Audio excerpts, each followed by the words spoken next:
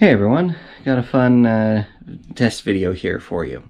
So this is the EcoFlow Wave 2, and in our last test video, which I'll leave a link up in the top right corner and down in the description, I tested this in my Honda Odyssey on a 93, 92 degree day, and we tested to see its cooling capabilities in that vehicle without any modifications to the tubes, without any modifications to the car, just with what you had in the box, and ran it, and we checked out what happened. So be sure to check that out.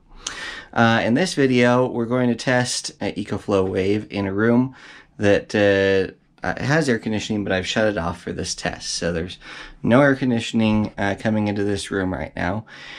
Today, I'll put a screenshot up right here. Is going to be in the 80s. And so a good day to test this. As you can see, this is kind of an attic type room. So it's actually up in the attic. It's got no attic space above it. So it actually gets quite warm quite easily. However, substantially more insulated than, say, a tent or an RV or a car. So the question is, when you're not using the EcoFlow Wave 2 for camping or whatnot, can it cool a room like this, like a bedroom? So this is a small bedroom. Please excuse the mess. This is my room that I do a lot of testing in at the moment. You can see, short ceilings, and what have you. So anyway, not giant. Certainly something I think that's in the wheelhouse for this Wave 2 to cool. Once again, I want to do this testing with what comes in the box. I know there's a ton of people out there who have modified and tweaked things, insulated the hoses and everything, which is all a good idea. I'm not saying that's a bad idea, but I want to just test. I bought this with my own money. I want to just use it. I don't want to have to spend more money on top of what I just spent to use it. So what can I use it for? So I've got the little foam insert that comes with it to vent it out the window. And then I've just stuffed a towel in the gap to, help keep the hot out. Obviously, maybe some additional foam or something there would be definitely more advantageous than just a towel. But for this test, we'll try it. If it cools this room on this hot day with just a towel acting as the barrier, then certainly it would cool this room on a hot day when there's, actual insulation board there or something. So what we're going to be using to gauge this is this thermometer that's on the opposite side of the room. And notice that to vent out the windows and plug in, I've got the Wave kind of aiming this direction. So the air should kind of circulate around, but I didn't want it right in the path that the EcoFlow Wave was blowing. So you can see here at the moment we're at a fairly comfortable 74.1 degrees. So that's going to be our starting temperature in this space.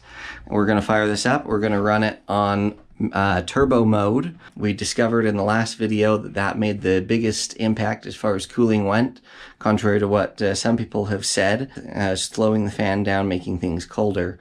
On my particular unit at least, I've found that running it on turbo mode is the most powerful, most cooling power that you can get mode. So anyway, we're going to run this. We're going to run it for an hour, and then we're going to see what kind of temperature differential it makes, if any. Does it go down? Does it go up?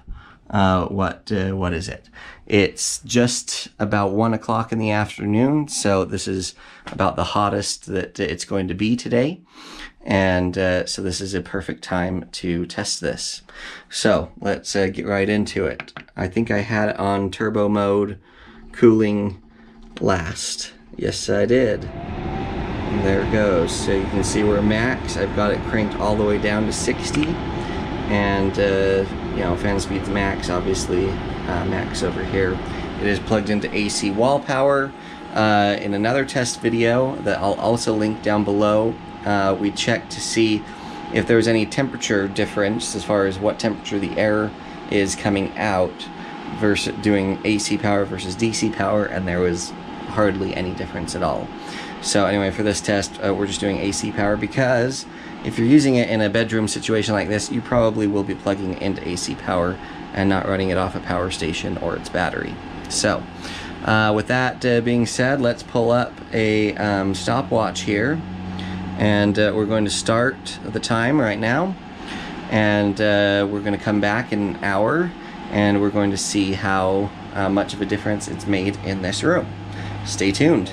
It has been officially over 1 hour. This EcoFlow Wave 2 has been running on max mode. Outside the temperatures are in the mid 80s at the moment, so not crazy hot, but plenty warm. Anyway, let's see what the results are. There we go, 67.6. So we started at 74.1. Now we're down to 67.6. So can the EcoFlow Wave keep a somewhat difficult to cool room cool on a hot day? The answer is yes, without any problems at all on high. So anyway, very impressive and great performance. Anyway, be sure and comment down below what other tests you'd like to see done with this EcoFlow Wave. I'd like to try another test just like this in a couple of months when it's cold out, and we can test the heating performance of this unit in the same room. I've done testing in a car, and I'd like to do a testing in a tent at some point.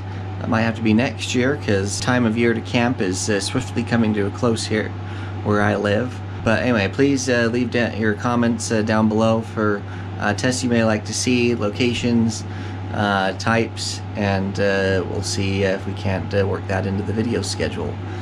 If you like these kinds of videos, be sure to like and subscribe, and we'll catch you on the next one. Take care.